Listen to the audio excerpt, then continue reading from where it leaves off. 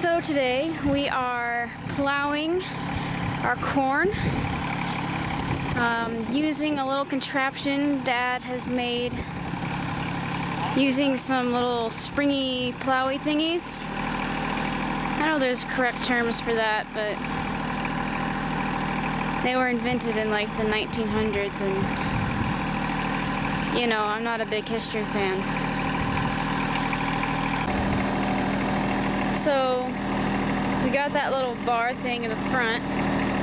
It has the two outside thingies on it. I don't know what you call those. And then that really old red thing that was made out of my granddad's something. It was really terrifying to watch it be made because they were welding and everything. It was really scary. But hey, if it works to plow our corn, then that's great. Here we go. Seems to be working pretty well. You got one line right next to this row of corn and one next to the other. Over here, our potatoes may reap some of the benefits of this as well.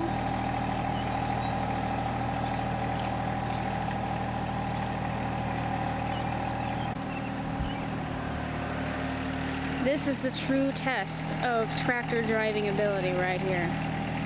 How well can you turn around and go right back down a row? Especially with a fence right now. Yeah, especially with the fence. Yeah, I think we just hit the fence. That's okay. That's why there's the fence there. It's not for rabbits. It's to protect our seemingly lesser vegetables from the tractor. Well, anyway, I give Dad a pretty good grade on that. He did better than I would have. This corn is just barely short enough.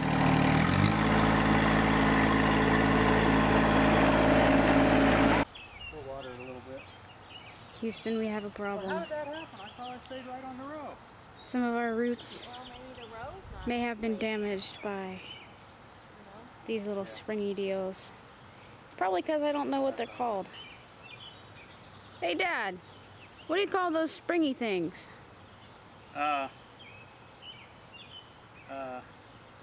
Well, formerly they're called S-tines. We had another name for them, and I can't think of it. All right. I'll get back to you. Okay. Our potatoes that started out with those weird extreme growths on them are now seemingly doing pretty okay. They're a little uneven, I guess you could say, especially over here in those two rows, but most of them seem to be growing pretty well.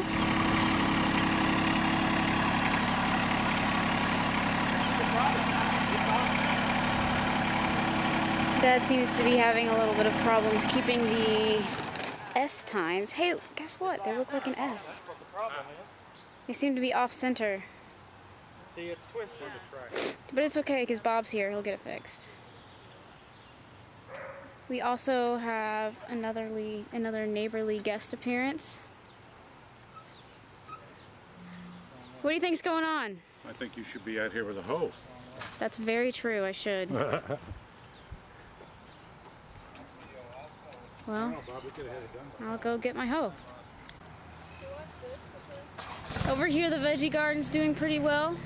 Our cabbage are looking really good, except that these got a little holes in them. I'm not really sure what that's from, but that's doing okay.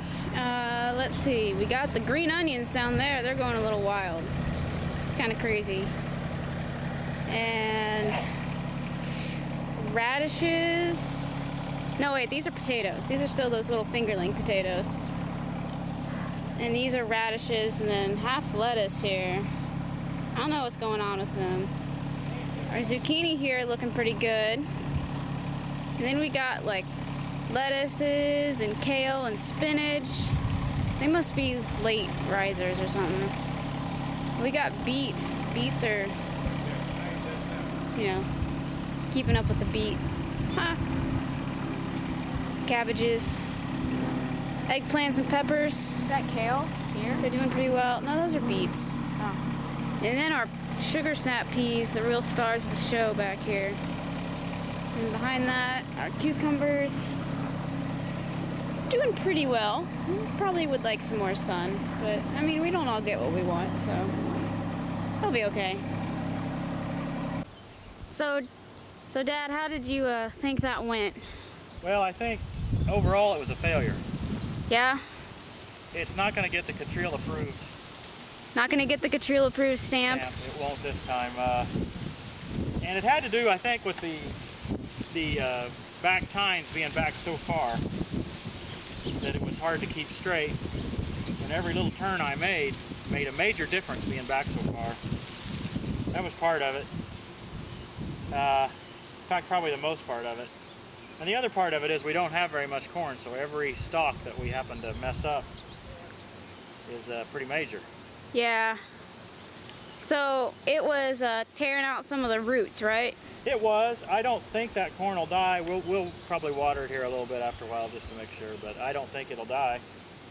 But it certainly didn't do it any favors. Oh. So. Do you have any suggestions for next time? Probably use a tiller. Use a tiller, all I right. think you ought to ask Bob what he might think about it. He might have a better idea than me. All right, well, what do you think, Bob? Take your other tiller and put a rope on it and have Catriel pull it. Well, that's that doesn't get the Catriel approval stamp either. No. Oh, it'll work good. It might work well, but I'm not sure I like that plan. I don't think it'd be that hard. Well, not for you. So our next plan is to take those inside two shovels off, the ones that are causing us the problem, and to experiment a little bit with the disc tillers and see how that's going to work with the potatoes. All right. So I think it'll work a little better because we're going to be further from the rows. And I'm protecting the potatoes. Christy's gonna guard the Yeah, potatoes. Mom's gonna keep the potatoes safe. So. All right, well, we'll get back to our potatoes in a little while.